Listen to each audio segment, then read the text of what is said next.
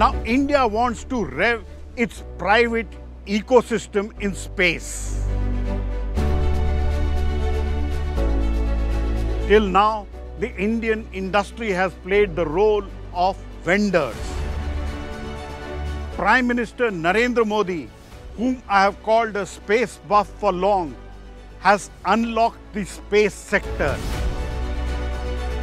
And the private industry is going to participate in a big way. Dr. Goenka, you've seen the development of the automobile sector from Fiat, an ambassador, to now a plethora of automobiles. Within this, is India ready to unlock the space sector? Space is $400 billion economy globally. India is 7-8 billion. Our aspiration is that we should get our fair share. Whether that fair share is be 10%, 5%, 8%, I'm not saying, but get our fair share. That means maybe 5x from where we are today is what we would like to do.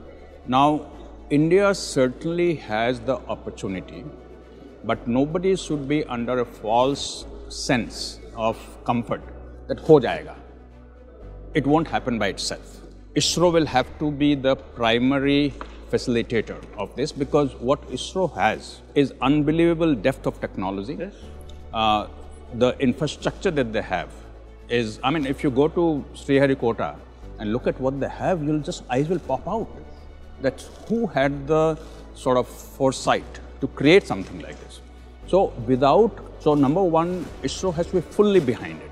Okay, fully behind it, not just because they've been asked to do it, but fully behind it.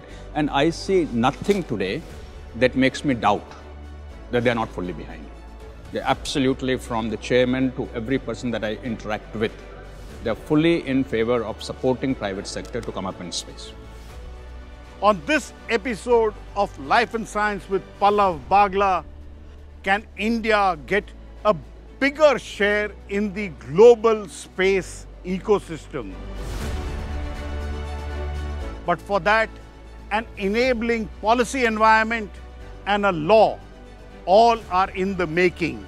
India reaching for the skies. Keep watching India Science.